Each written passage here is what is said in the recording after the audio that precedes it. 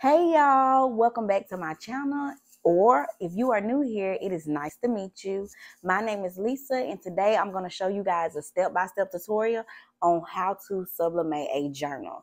So let's jump right into it.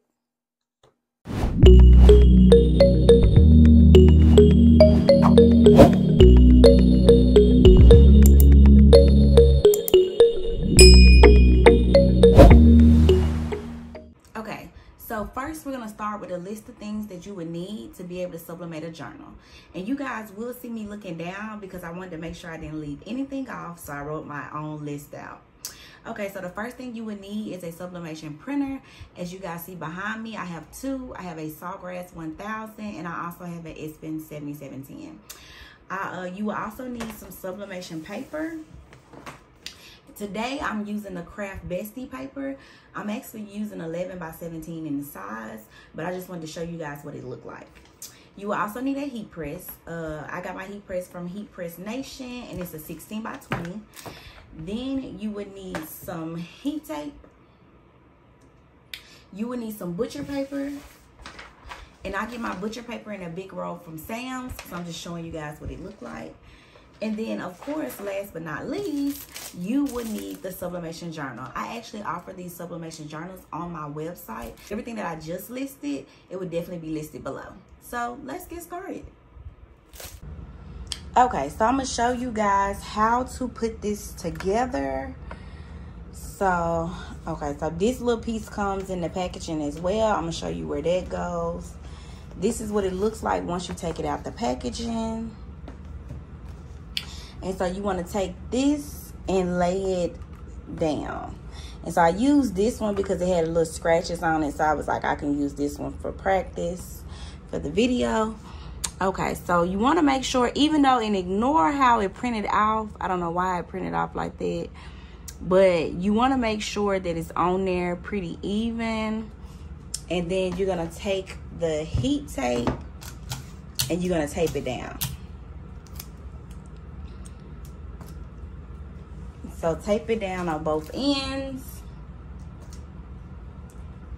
And then I like to tape around the top too as well. And I don't necessarily put the tape on this part of the journal just because I notice taking it off is a little difficult sometimes. Okay, so I'm gonna do the other side.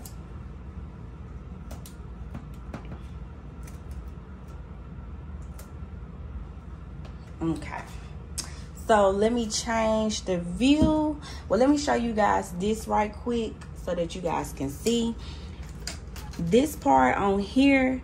Before I put this on the heat press, I like to go ahead and take the adhesive, pull it up, because that's how you're gonna stick it to the journals. It's adhesive on both sides of the journals. So there you go. I like to have them pulled up so when I get ready to use it. Okay, so let me change the view. Okay, so now I'm taking the paper that I got the image on. I'm turning it this way so that way it can be right side up so that it can be where the hot plate is. I already have a butcher paper down at the bottom. So let me grab the other butcher paper to put on top. And then I'm gonna press it down. Okay. Okay, so I'm letting this press. I got my heat press temp set at 400 and it's pressing for 60 seconds. So let's see. Ooh, okay.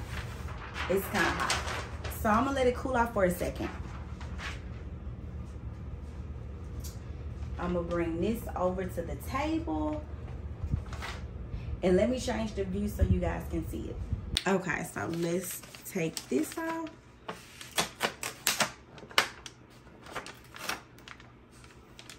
Oh, this looks good. Oh yes, that looks good. That looks good. Okay, and look at this. It is no ink left on this paper. That's why I recommend Craft Bestie. Okay. So let me take the tape off of this.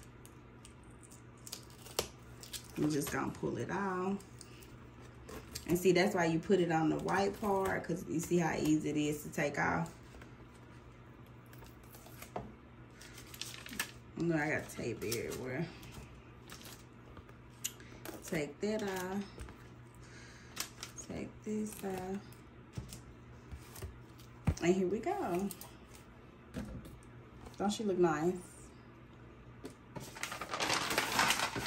And look, I was going so fast, you guys, that I forgot, and I do this sometimes, I forgot to put this little piece right here. And as you guys see, you can do it with or without it, but they say you put the piece right there just to make sure that the notebook is like flatter, so when it actually do the press. But it still came out really good. Okay, so now I'm gonna show you guys how to assemble the notebook. Well, the journal. I do recommend that you guys let this notebook cool off for a second before you actually assemble it. Okay, so you know we already use this tool right here to actually peel off the adhesive on each side.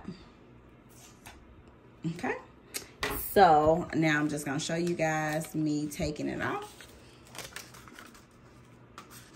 And see, when I do it, I just go ahead and take it off on each side. And so I like to make sure that this little tab is at the top. Make sure the notebook is on the right side. Because trust me, I have adhesed this journal together and it was not on the right side. Okay, so put the journal down. And look, it is down. And then I take this side, make sure you pull it all the way to the side, and then just press it down. And make sure you apply pressure on it. Don't be scared to push on these journals, because you want to make sure that it actually sticks really good on there. And so then I turn it this way. Push it on there some more. And there you go.